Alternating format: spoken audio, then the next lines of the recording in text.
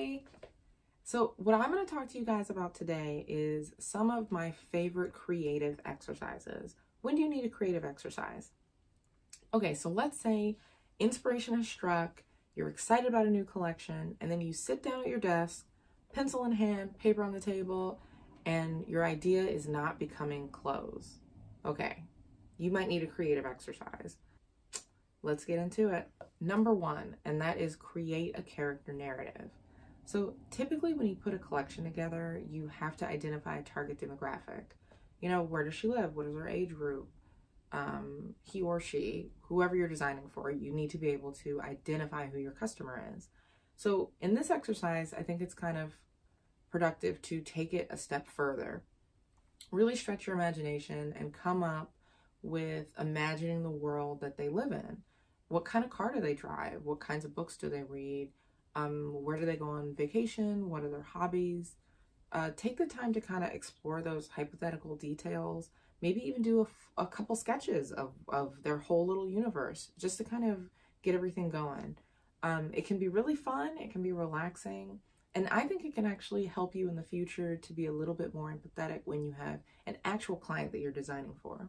So number two, and that's redesign or reimagine wardrobe for a book or a movie.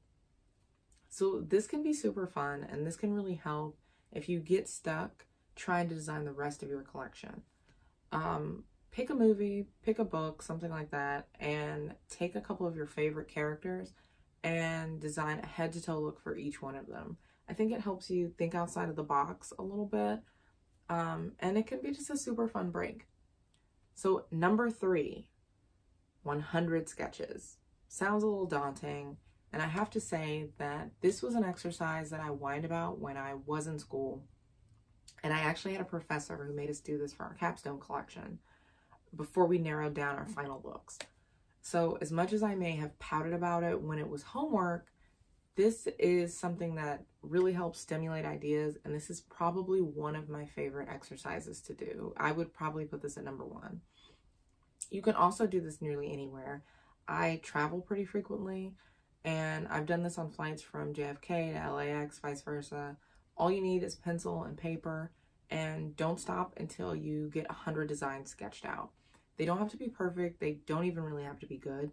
The idea is that you're just trying to get as many ideas out onto paper as you possibly can. Then you can just go back through later and you can edit them out and get them back down to a collection. So it's a really fantastic way to visually brainstorm. So what I want to know from you guys, do you have any creative exercises that you love? Be sure to comment down below. I would really love to hear from you guys. All right, guys, you know the drill. If you like this video, go ahead and give it a thumbs up. If you want to hear more from me, go ahead and click the subscribe button. Right next to the subscribe button is a little bell.